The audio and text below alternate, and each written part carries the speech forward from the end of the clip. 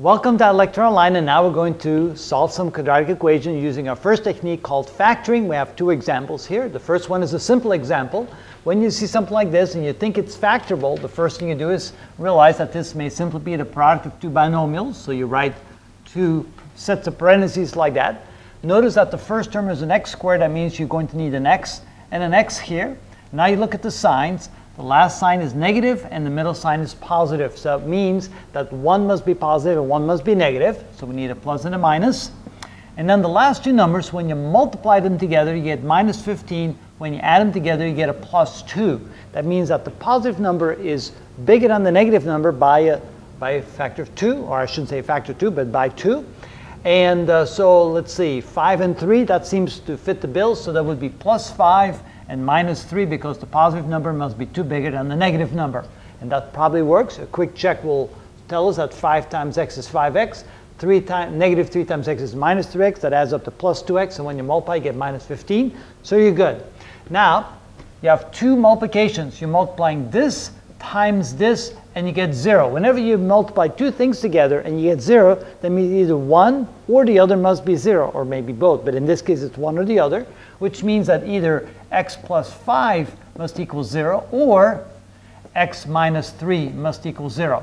In this case, x will be equal to minus 5, or in that case, x will be equal to 3, and that is your answer. So those are your two possible answers. Either x is minus 5 or x is 3, and that would be the solution to that quadratic equation. Remember, when you solve an equation, you're looking for the value for the variable that will make the left side equal to the right side. If you plug in negative 5 or you plug in a positive 3, this will equal 0. Our next equation is a little bit more complicated. Notice 28x squared minus x minus 15 equals 0.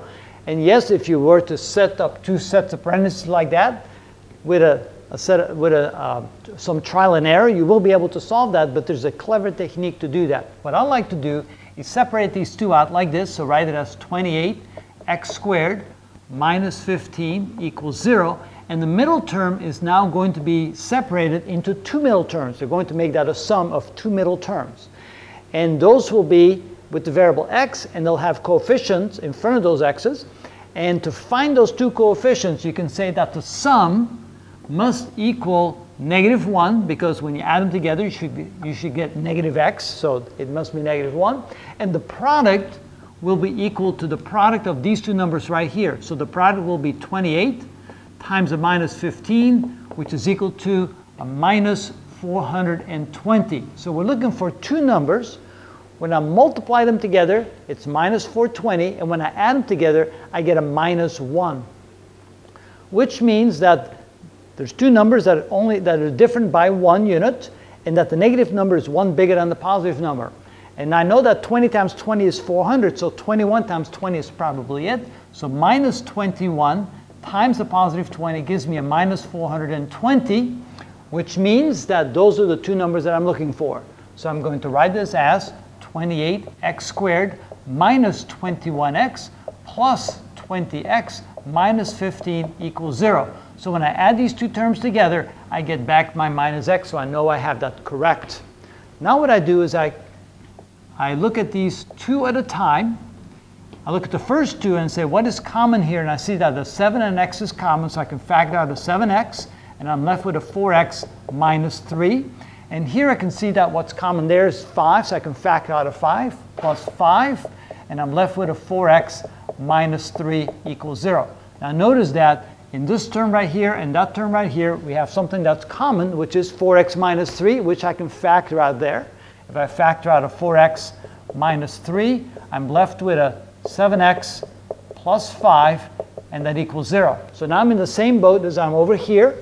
I have two things multiplied together to give me 0, which means either one or the other is 0, which means 4x minus 3 equals 0, or 7x plus 5 equals 0, which means that 4x equals 3 when I move the negative 3 across, or x is equal to 3 divided by 4 by dividing both sides by 4, or here I move the 5 across, I get 7x equals minus 5, or x equals minus 5 divided by 7, again by dividing both sides by 7, And so my answer for the second one is that x equals 3/4 or x equals minus 5/7.